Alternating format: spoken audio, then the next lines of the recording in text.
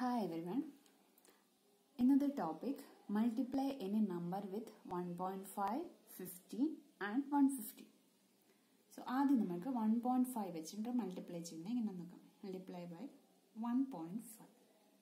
So first ഒരു example നോക്കാം. 64 into 1.5. അപ്പോൾ ഇത് ചെയ്യാനുള്ള ട്രിക്ക് എന്ന് പറഞ്ഞാൽ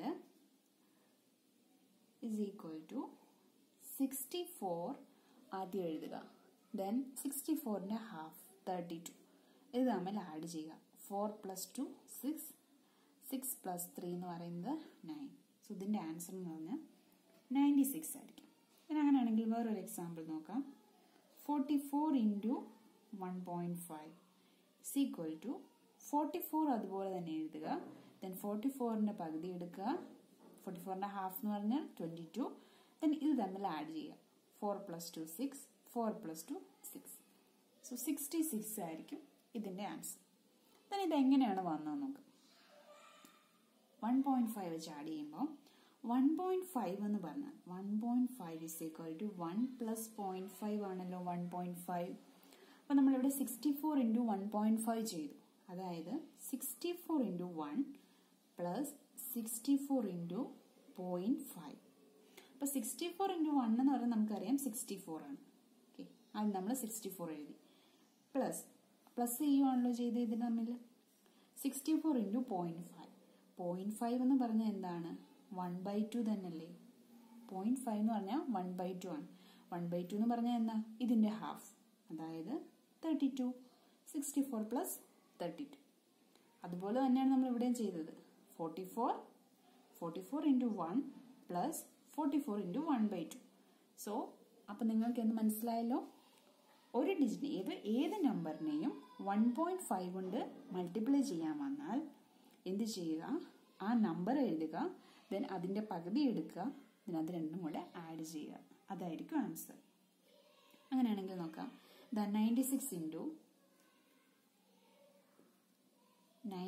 into 1.5. 96 plus 96ന്റെ ഹാഫ് എന്ന് പറഞ്ഞാൽ എത്ര ആയിരിക്കും? 48 ആയിരിക്കുമല്ലോ. ദെൻ ഇത് തമ്മിൽ ആഡ് ചെയ്യുക. 8 plus 6 എന്ന് പറയുമ്പോൾ 14. സോ 4 എഴുതി, റിമൈൻഡർ 1. 9 plus 1 10. 10 plus 4 എന്ന് വെച്ചാൽ 144 ആയിരിക്കും ഇതിന്റെ ആൻസർ. ദെൻ ഒരു എക്സാമ്പിൾ കൂടെ നോക്കാം.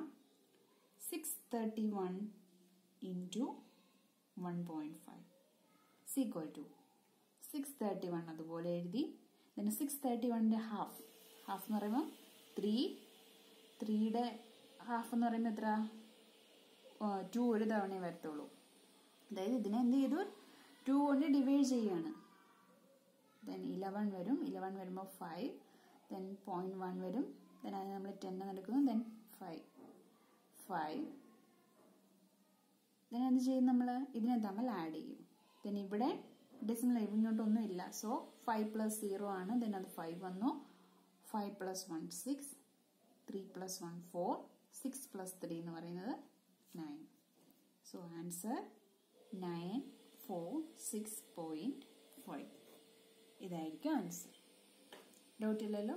അപ്പോൾ ഏതൊരു നമ്പറിനെ 1.5 കൊണ്ട് മൾട്ടിപ്ലൈ ചെയ്യാൻ പറഞ്ഞു വന്നാൽ ആ നമ്പറിന്റെ കൂടെ അതിന്റെ ഹാഫ്, അത് ഡിവൈഡ് ബൈ 2, അതിന്റെ ഹാഫ് ആഡ് ചെയ്താൽ മതി, നമുക്ക് ആൻസർ കിട്ടും. സോ ഇനി നെക്സ്റ്റ് 15 കൊണ്ട് മൾട്ടിപ്ലൈ ചെയ്താൽ എങ്ങനെയാണ് നമുക്ക് പെട്ടെന്ന് ആൻസർ കിട്ടുന്നത് നോക്കാം. Multiply with 15. First question 64 into 50. അപ്പോൾ 15 വെച്ച് മൾട്ടിപ്ലൈ ചെയ്യുമ്പോൾ നമ്മൾ 64 എഴുതുന്നു. ദെൻ മുമ്പേ ചെയ്ത പോലെ തന്നെ 64ന്റെ പകുതി എഴുതുന്നു, അത് തമ്മിൽ ആഡ് ചെയ്യുന്നു. ദെൻ ഈ ആൻസറിന്റെ കൂടെ ഒരു 0യും കൂടി ഇട്ട് കൊടുക്കും. മനസ്സിലായല്ലോ? അതെന്തുകൊണ്ട് വന്നു എന്ന് ചോദിച്ചാൽ 15 എന്ന് പറഞ്ഞാൽ നമുക്ക് എങ്ങനെ എഴുതാം? 10 plus 5 എന്ന് എഴുതാം. അതായത് 64 into 10 plus 64 into 5. 64 into 10 എന്ന് പറഞ്ഞാൽ 640 പ്ലസ് 64 into 5 എന്ന് പറഞ്ഞാൽ നമുക്ക് എങ്ങനെ എഴുതാം?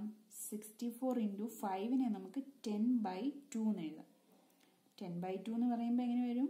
64/2 എന്ന് പറഞ്ഞാൽ 32 നമ്മളിപ്പോൾ ചെയ്ത പോലെ തന്നെ 32 ദെൻ ഒരു ഇൻറ്റു 10 ഇല്ലേ, സോ ഒരു 0 കൊണ്ട് 2 കൊടുത്തു. അപ്പോൾ എത്ര കിട്ടും? ഇവിടെ 64 പ്ലസ് 320 ആണ്. അപ്പോൾ 640 പ്ലസ് 320 എന്ന് പറയുമ്പോൾ 0, 4 പ്ലസ് 2 6, 6 പ്ലസ് 3 9. അങ്ങനെയാണ് ആൻസർ വന്നത്. സോ ഇപ്പോൾ എന്തോർക്കുക, 15 വെച്ച് മൾട്ടിപ്ലൈ ചെയ്യാനാണ് വരുന്നതെങ്കിൽ ആ നമ്പറും അതിൻ്റെ ഹാഫും കൂടെ എഴുതിയിട്ട് ആഡ് ചെയ്യുക. ദെൻ അതിൻ്റെ കൂടെ ഒരു 0 ആഡ് ചെയ്യുക. അപ്പം 1.5 വെച്ച് മൾട്ടിപ്ലൈ ചെയ്യാൻ വന്നപ്പോൾ നമ്മൾ അതിൻ്റെ കൂടെ 0 ഒന്നും ആഡ് ചെയ്തില്ല. ആ നമ്പറും അതിൻ്റെ ഹാഫും കൂടെ ആഡ് ചെയ്ത് നമ്മൾ ആൻസർ എഴുതി. ഇവിടെ വന്നപ്പോൾ എന്ത് ചെയ്തു? ആ നമ്പറും അതിൻ്റെ ഹാഫും കൂടെ ആഡ് ചെയ്ത് ഒരു 0 നമ്മൾ ആഡ് ചെയ്തു. ഓക്കെ, ഒരു എക്സാമ്പിൾ കൂടെ നോക്കാം. 699 ഇൻറ്റു 50. അപ്പം 699ൻ്റെ ഹാഫ് എത്രയാണ്? 3, 4, 8, 5 ഇത്രയും വരുമല്ലോ. ദെൻ ഇത് ആഡ് ചെയ്യുമ്പോൾ 5, 9 പ്ലസ് 9 18, 14 ഇങ്ങനെ വരുമല്ലോ. അതായത് 1048.5 വരും.